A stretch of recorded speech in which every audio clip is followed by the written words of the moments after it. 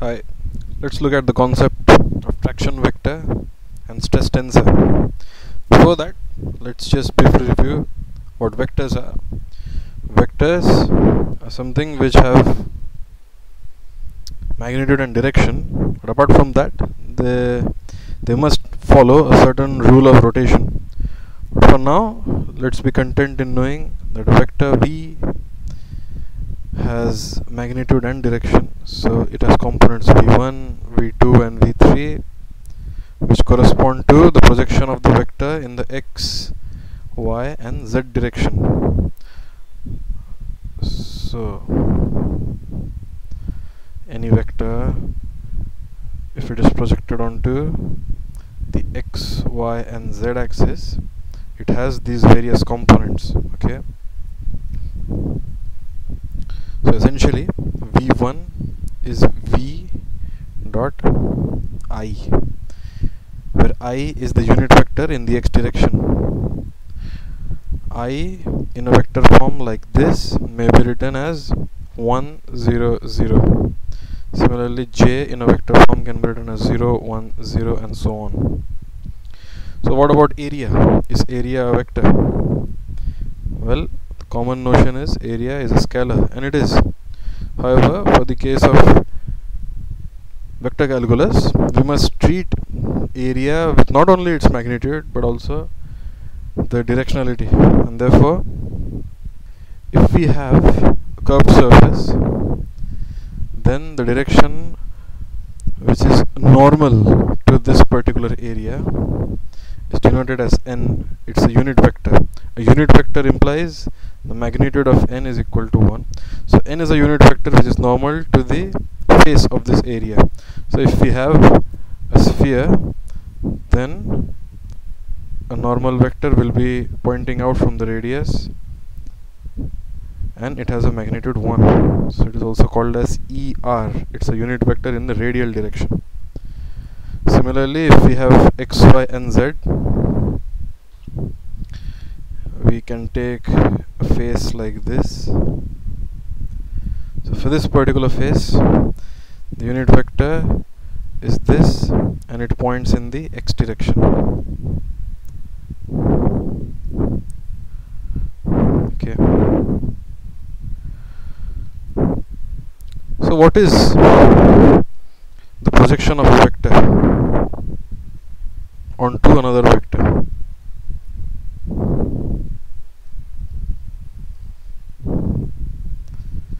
If we have a vector A and we want to project the vector in the direction I, where I is a unit vector, then the projection is equal to A dot I. Okay, so the projection of, consider the 2D case, x, y. This vector is A. Projection of A on x is equal to A dot I. Essentially, it is the component AX. Okay. So what about the projection of area? Let's say we have a sheet like this,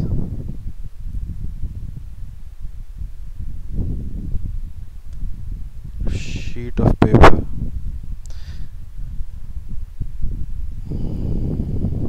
Now I want to know the projection on this plane. So let me have a look from this side, and so in 2D it would look something like this. Here's a sheet and here are x and y. So the normal direction of the sheet is this. This is the same normal vector. So the projection will be equal to, if this is the so this line is the normal vector to the x-axis, so this points in the y direction, so this is essentially j vector. And if I translate this over here, I have this. So if I want to project this length I call as L onto the x-axis. What will be the value? It will be L cos theta. But from the construction we see that this angle and this angle are the same, so this is also theta. So what is cos theta in this case, in this particular case? So let me write it this way: J and N. So n vector dot j is equal to mod n mod j cos of theta, because the dot product of two vectors is equal to the magnitude of the two vectors multiplied by cos of the angle between them. And because we have defined the normal vector to of area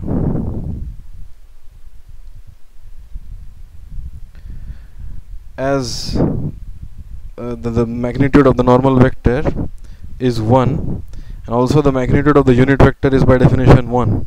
Therefore n dot j is cos theta.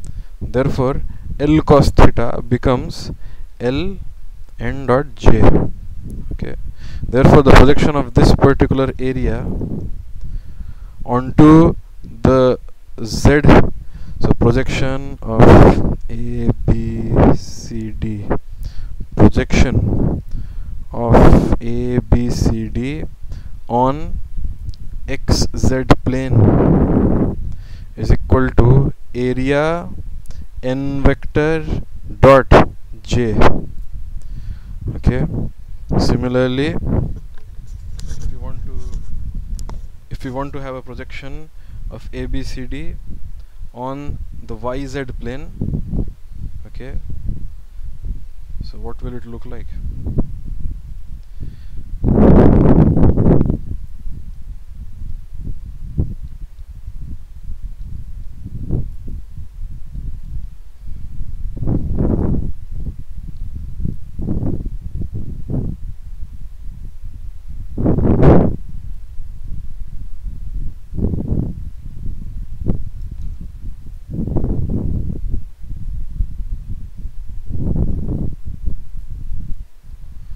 Projection of this on the YZ plane, this particular plane will be this. Okay, this fellow will be the projection of this area on that. So it will be simply A n vector dot I. Convince yourself using these arguments. Okay, so let's do the same exercise for the case of a tetrahedron.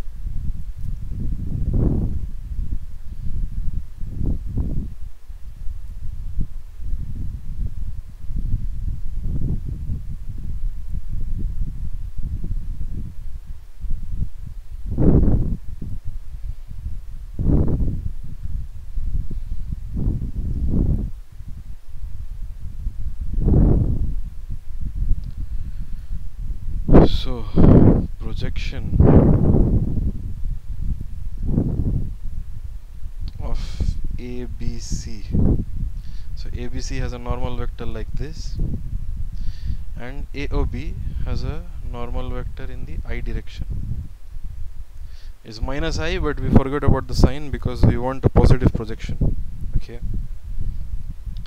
on YZ plane. The projection of area ABC on the YZ plane is AOB. Okay, so area AOB is equal to area ABC multiplied by the n vector dot I. Okay, it follows the same logic as this. You take the dot products of the face normals of the two axes and you get the angle, and because the length multiplied by the angle gave you the projected length, the area multiplied by the angle gives you the projected area. Something like this as well. Okay, So area BOC is the projection of area ABC on ZX plane, and which is equal to area BOC, it's area ABC n vector dot j, and so on. So in a sense, if you have two entities whose normals are known, the angle between the normals and the angle between the two vectors are also equal, and that is exploited to find out the projection of one onto the other. As easy as that. You can refer to Kreyszig to get an idea about such kinds of operations. Okay.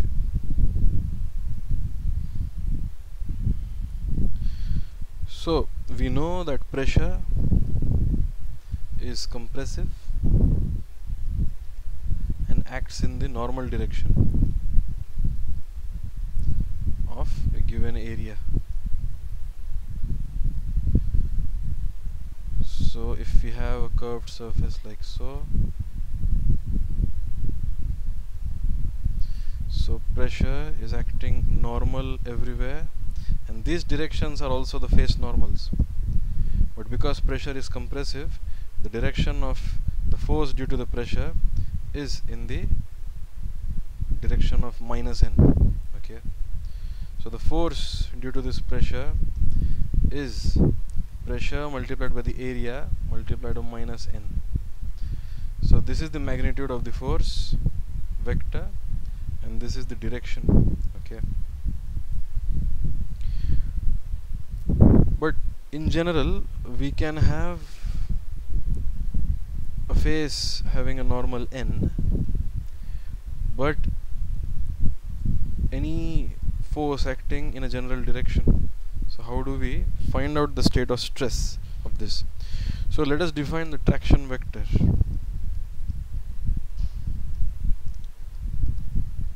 So traction vector T is quantified in terms of the area on which it is acting, which is so the area is quantified by its magnitude and the direction. So because it's the force is acting on an area which is oriented along n, so we give a superscript n, and it's a vector is equal to the limit of the force acting on that face divided by the area of that face as the area goes to 0. So it is the force acting on an infinitesimal small area having a direction n. Note that the direction of the force is not n, the direction of the area is n. Force can be in any direction. So now we had seen earlier that any vector f has three components, one along x direction, one along y direction, one along z direction. Similarly, the traction vector also has three components. So now we define the three components as this.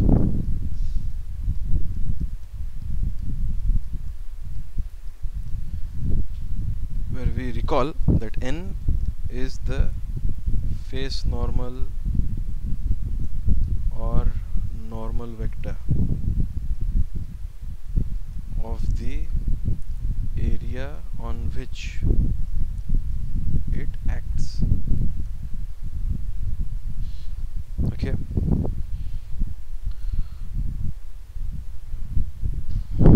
So let's have a look at what happens when we consider a cube.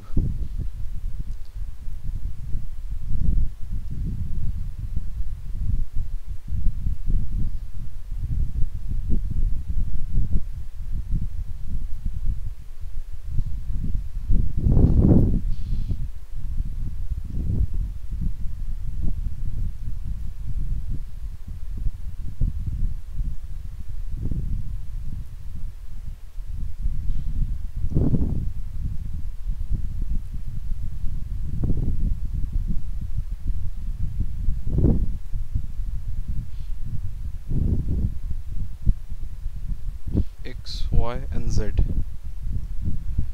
So we recall that Tn is the traction vector acting on the face with area oriented along n. Now let us denote the areas denoted along x direction by 1, y direction as 2, z direction as 3. This is standard notation in fluid mechanics. So this is the normal to this face and it is oriented along x. So whatever traction vector is acting, it will have a subscript 1, a superscript 1. But each of this has a component. So the force acting on this face in the x direction has a component T11, okay, and so on. So because this acts on this direction, it has a superscript 1, and the first component is the force acting on this area in the x direction, so it is T11.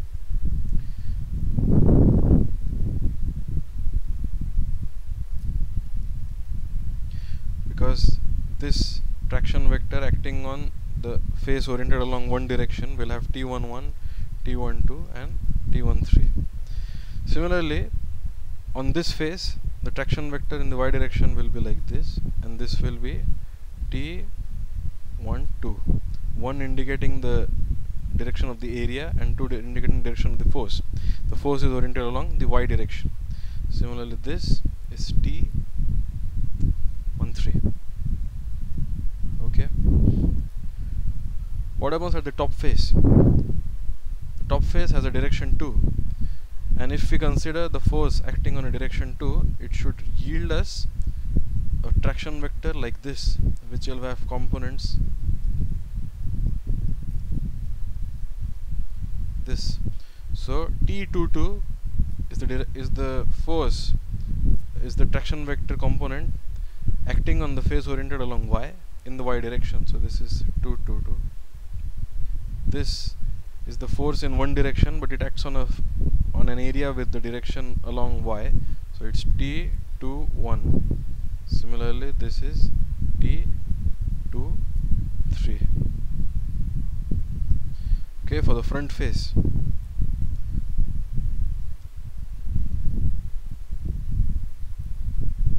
this is T3, pardon me, T31, T33, T32. So this superscript denotes that the normal to this face, the front face, is in the z direction, 3, 3 and 3. So this force is in the 1 direction, this force is in the 2 direction, this force is in the 3 direction. What about the back faces? Let's consider the back face. For the back face, we have this as T11,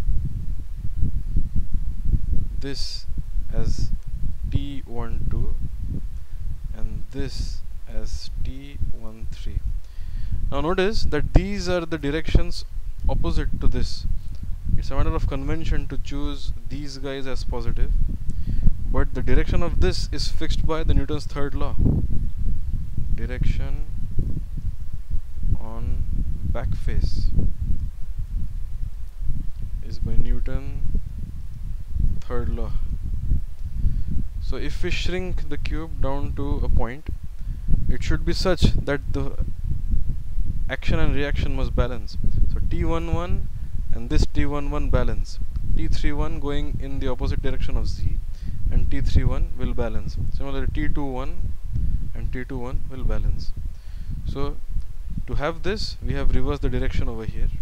Similarly, for the bottom face, we have T22,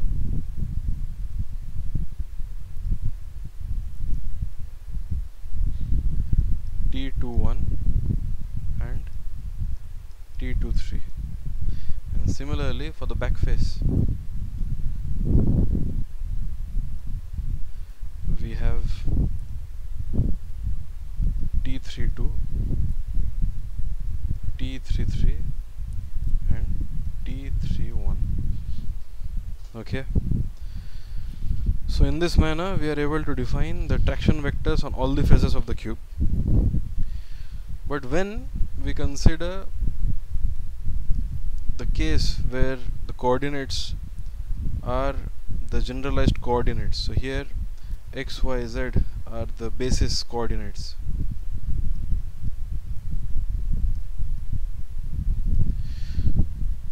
So the state of stress is defined in terms of these particular area vectors. So cube offers that kind of a case.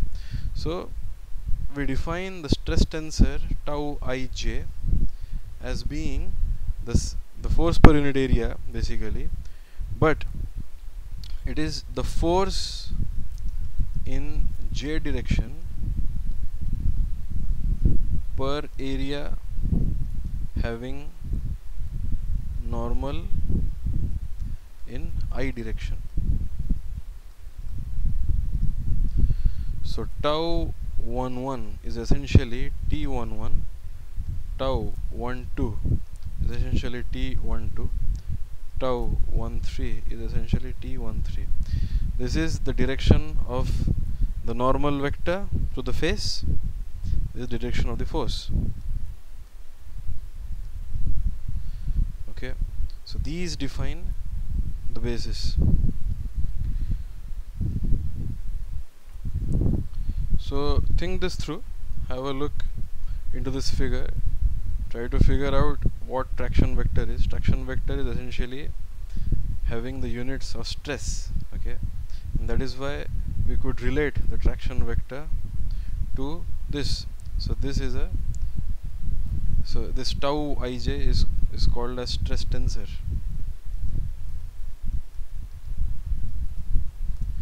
A tensor is a quantity which requires two indices. So the first index is the direction, the normal direction of the area. The second index is the direction of the force. Okay. So in the next video we will try to find out what is the force acting on an arbitrarily oriented surface in terms of the components of the stress tensor and the normal vector of the area on which we want to find out the force.